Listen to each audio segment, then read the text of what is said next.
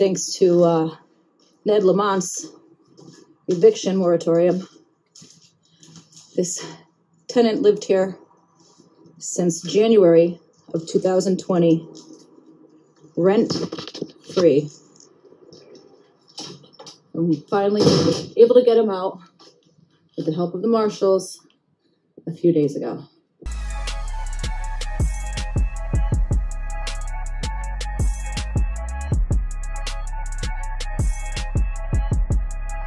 Dave, welcome to the Tenants From Hell Show, brother. How are you? I'm good. I never even heard of Tenants From Hell Show. This is great. Yeah, that's what we do, man. We talk to folks like you about some of their worst tenant experiences, and holy shit, bro. What the fuck did you do to piss this guy off?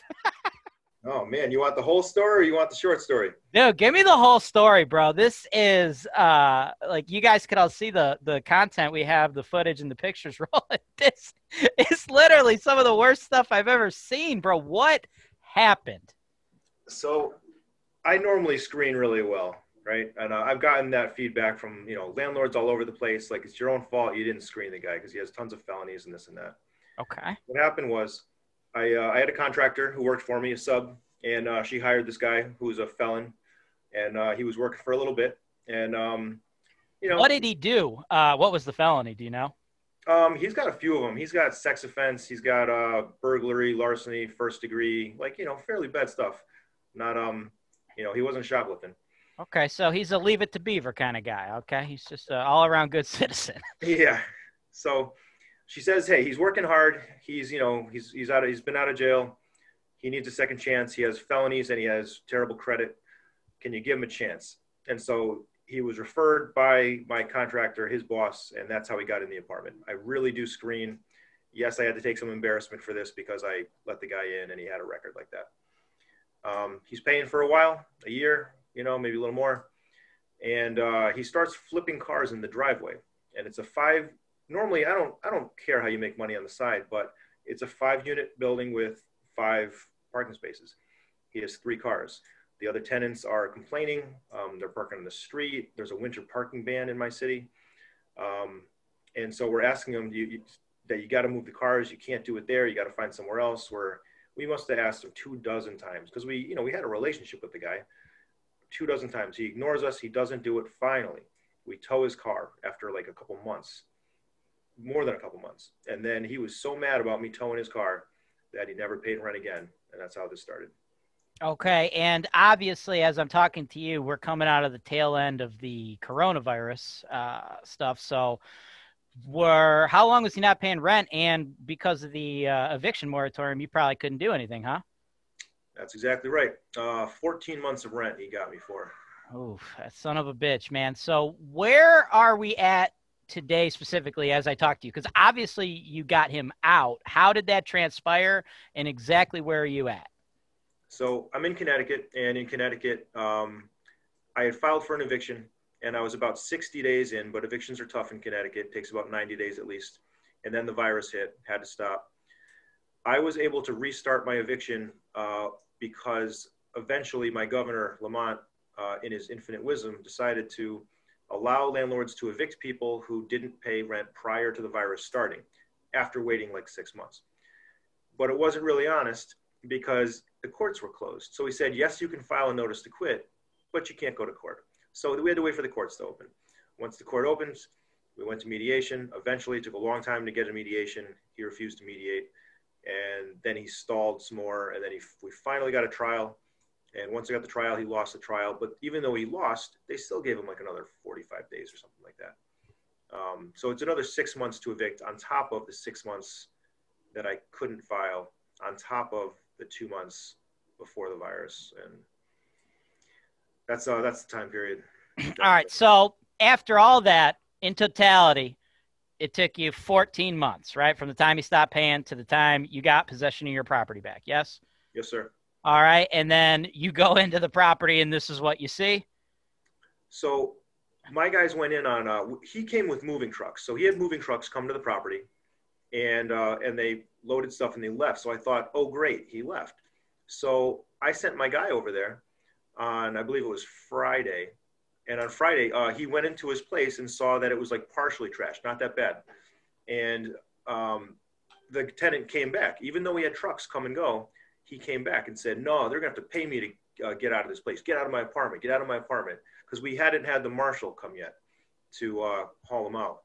So we went back on Sunday because, again, we thought he left to change the locks. And he shows up again. He's like, I'm going to kick you down the stairs. He threatened my staff.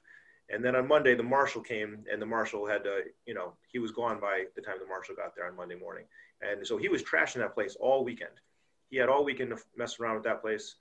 And Monday morning, that's what it looked like.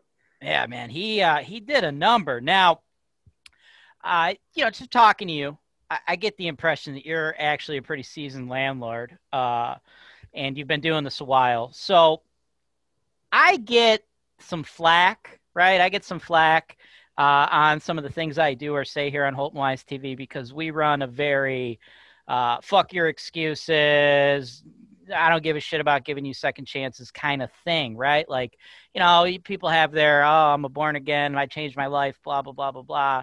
Everybody needs a chance. And, you know, we take a very fuck all that stance, right? And we get some flack for it. But then, you know, we run into guys like you where it seems like you normally run that, but, you know, you had a weak moment. They tugged on your heartstrings a little bit, and this is what happened. Can you kind of just, like, touch on maybe that topic, you know, in a general form to me and, like, you know, how landlords should interact with their business and how, you know, no good deed goes unpunished, I guess is what I'm trying to say. Too often that's the case. You're right.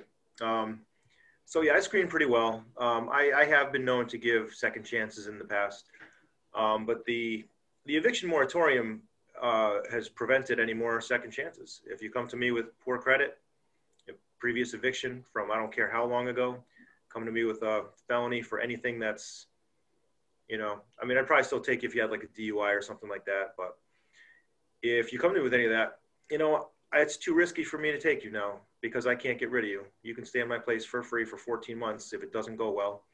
And I'm just going to wait for the next tenant to come along. And that's what the eviction moratorium does to hurt tenants. Because there are some people that I think should have a second chance. I don't mind giving them, but not when, if I'm wrong, it's going to be $24,000 and internet fame for all the wrong reasons. And, you know, it's that's what, there's no second chances now. If you're a tenant who, you know, you're a good person, but you didn't pay some bills, you have poor credit, and, you know, maybe you got a misdemeanor for shoplifting from 5 years ago when you're doing something stupid, you know, like, it doesn't mean you should be homeless, but how are you going to get an apartment now with these eviction moratoriums? You're not getting one now. You're stuck. I don't know what you're going to do. It's a very tough situation. And, you know, the way they keep extending it, it feels like they're really just cutting off these people's options. Now, if we could slightly shift gears, you said, you know, it's approximately $24,000 in damages. And of course you got your internet fame going on now. Correct me if I'm wrong, but I believe I saw that you said on your Facebook page that this guy screwed this unit up so bad and made it so obvious that he was actually criminally charged with vandalism. Is that the case? Yes. So in Connecticut, intentional vandalism over $1,500 from a tenant to a landlord is a felony, Class D felony. They're still working on the warrant. The warrant isn't out yet, but the police said this is a really easy case. It's very obvious vandalism. He must have known it was a crime when he was doing it. He must have thought it was worth it. We're not sure why he would think that, but yeah, he'll be arrested with a felony. The odds of him going back to prison because he is already a felon are reasonable, but it's not a guarantee. And we just got to cross our fingers and hope he goes back to jail where he belongs. Landlords across the state would like to thank you, Lamont. Good job. Thanks for watching. Subscribe to Holton Wise TV for more financial information, education, and entertainment.